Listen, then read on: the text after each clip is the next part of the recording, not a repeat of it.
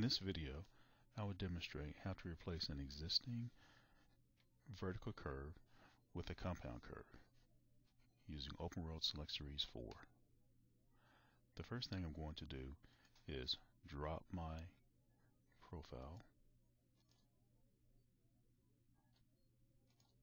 I'm now going to delete the existing curve.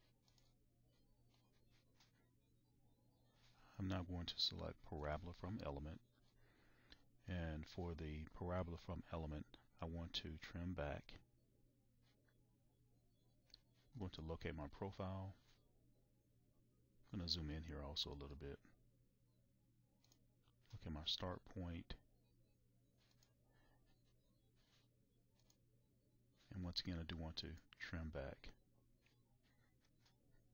Next, I'm going to select circular curve between elements.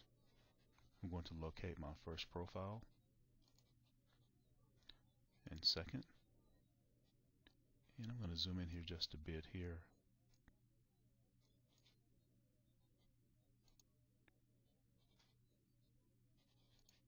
Okay, and once again, this time I want to trim both.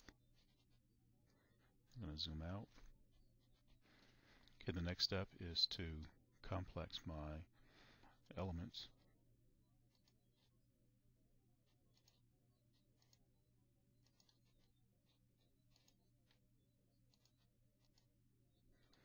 And now I'm going to review my profile.